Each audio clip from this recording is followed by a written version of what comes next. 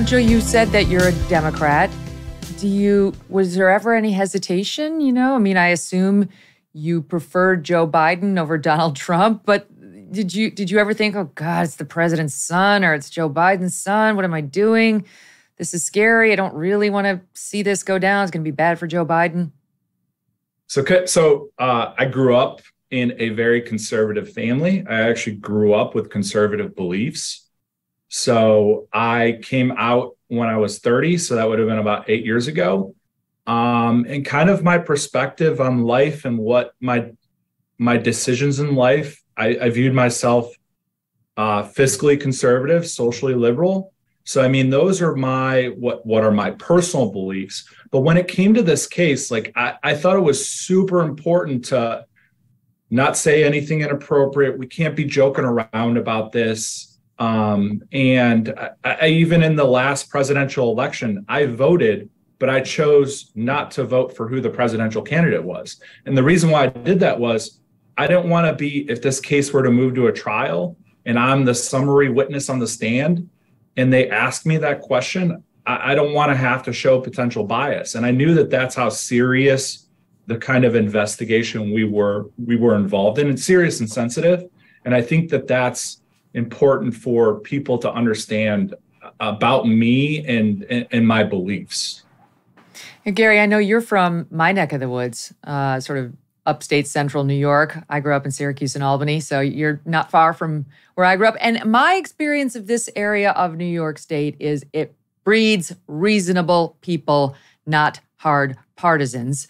I've heard you say none of this is partisan for you, but do you want to state for the record what your politics are or how the fact that you were investigating President Biden's or, the then candidate Biden's, then that turned into President Biden's son affected you?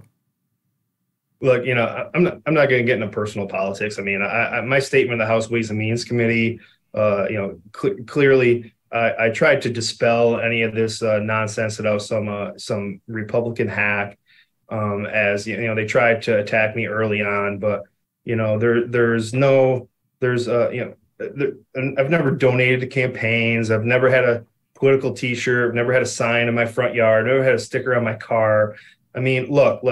If somehow I'm supposed to be labeled a partisan because when I registered to vote, I registered as a Republican, I guess they can have that. But one of the most interesting interactions I had was after a CBS interview where they said that I was a registered Republican. And my mother's first text to me was, I didn't know you were a registered Republican. Why would you be a registered Republican? So, I was raised in a very liberal household. And,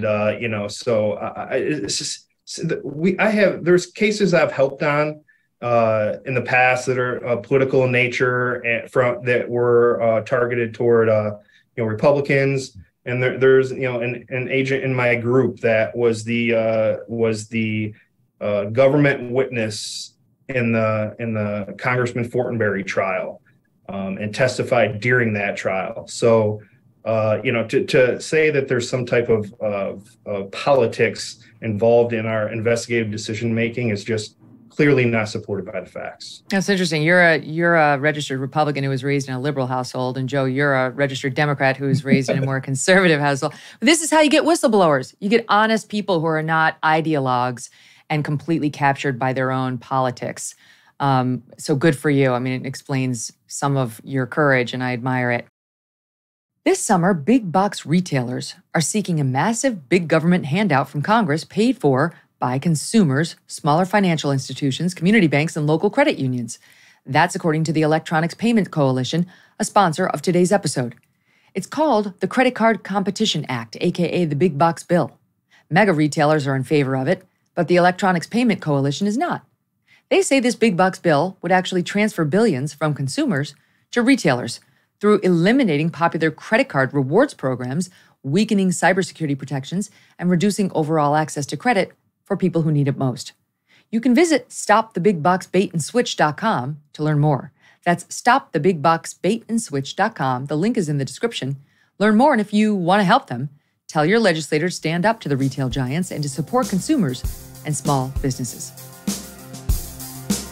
Hey, thanks so much for watching. If you like what you just saw, hit the subscribe button for more clips and full episodes.